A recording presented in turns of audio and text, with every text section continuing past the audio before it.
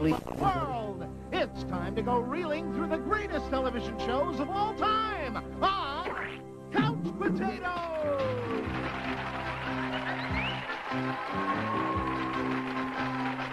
Well, hi, I'm Joe Alaski, and hey to Goober. Right now, here he is, my next-door neighbor and favorite host, Mark Summers.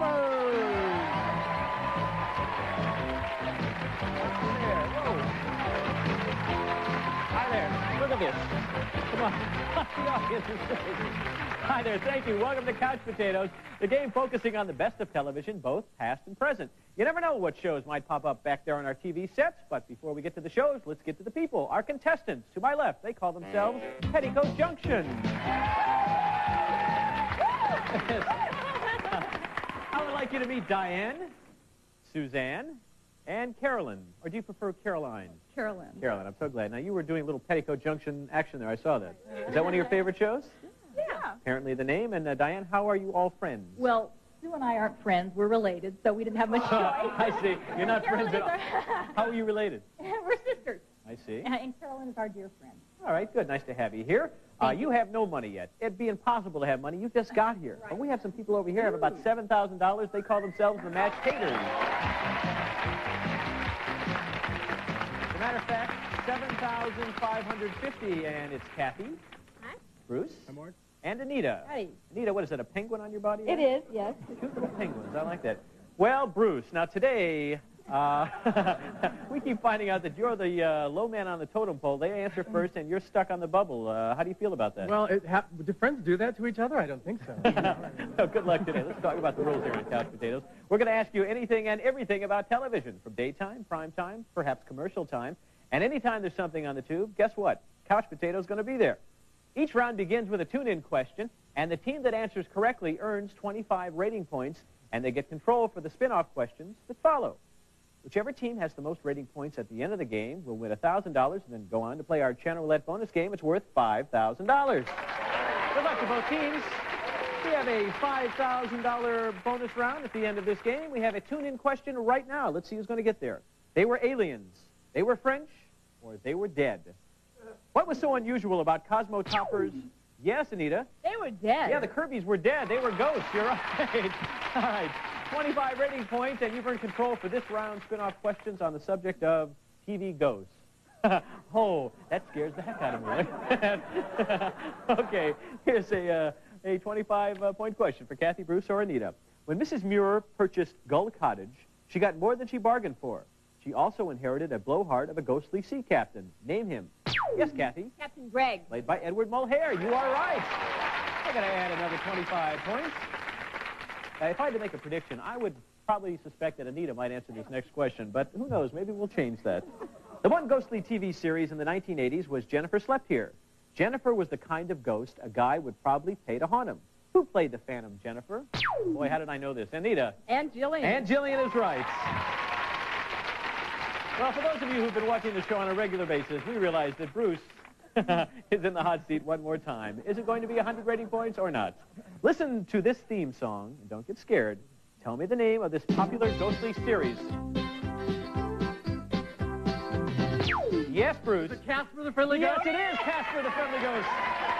The friendliest ghost you know. Well, they've done it one more time. They have 100 rating points, and Petticoat Junction, they didn't let you play yet, but perhaps in this next tune-in round, you can get involved. Let's see what happens.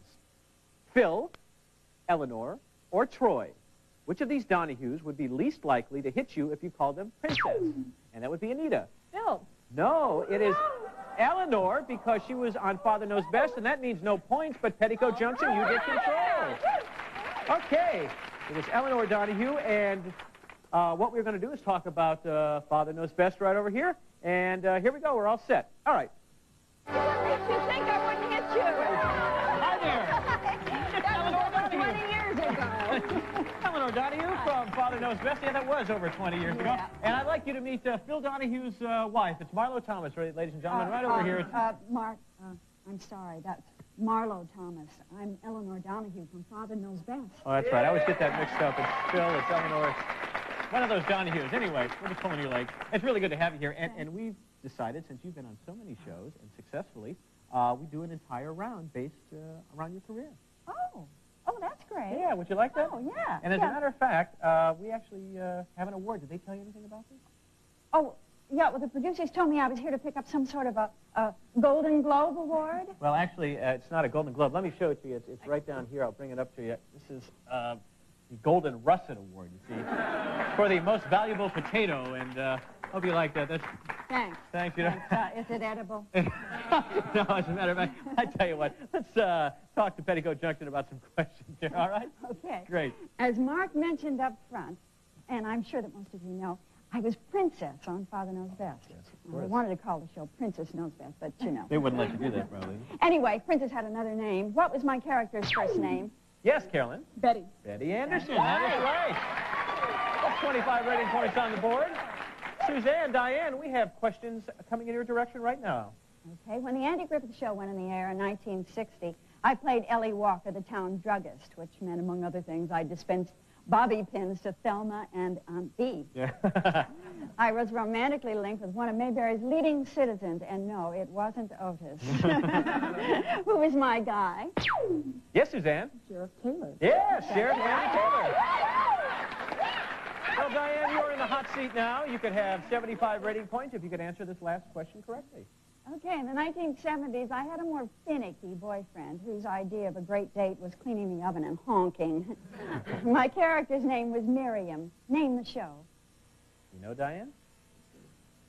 No. Time's up. Can you take it over here, mashed taters? Oh, my.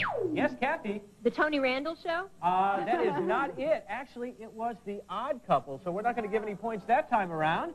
But, yes, there's Tony, and there you are, right over there. Yes. That means we have 100 rating points now for the mashed taters and 50 over there for Petticoat Junction. Do you have any great memories? You must, from Father Knows Best. Oh, I have so many memories. And the funny things like Robert Young trying to make us laugh by putting his coat on funny and his hat. And we were rehearsing, yeah. And Jane Wyatt loving to get dirty when we had camping shows. She just loved all that. And Lauren and Billy and I kicking each other or pinching under the table. And we were very young, trying to break each other up during you ever see a take. each other anymore? Oh, sure. Oh, sure. As a matter of fact, we may be doing a new series for the Christian Broadcasting Oh, you're Network. kidding me. Wouldn't that be great? Yeah. Oh, everybody coming back? Oh, yes. Yes.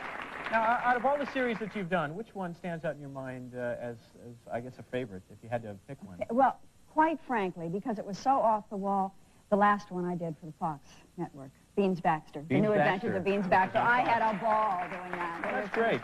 Well, I have been holding this for you, but I know you don't want to leave couch potatoes without it. How about Absolutely a round of applause, not. Mr. Carolyn O'Donoghue? Thank you We're going to very come much. back with round 3 of couch potatoes right after you listen to this. Come back and see us, all right? Good job.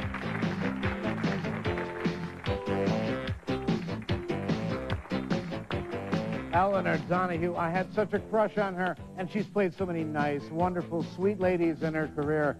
But did you know that recently she played a very evil nurse on the daytime drama, what was it? Days of Our Lives, that's right. But I'll always remember as Miss Ellie.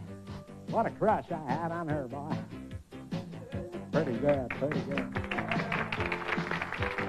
First time I called, I was just looking for someone to talk to. The first time I called, I was just looking to have fun. The first time we called, we were just looking for a party.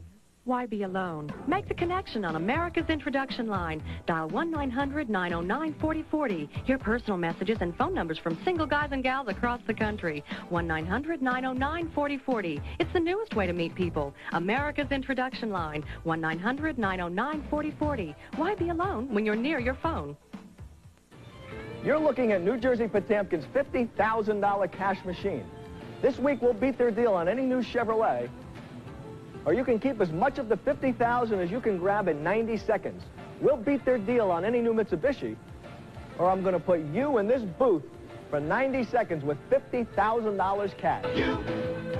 You got the power at Potemkin. At Coronet, we take our commercials very seriously. That's how we became one of the largest baby furniture and toy stores in the tri-state area. We don't play games here, we sell them, and at Coronet's famous low discount prices. Coronet is open 7 days a week where you get giant discounts for little people and no talking orangutans. We know what kids want. We were kids once too, you know. Coronet, 1111 Old Country Road, Westbury. Boy, was I surprised.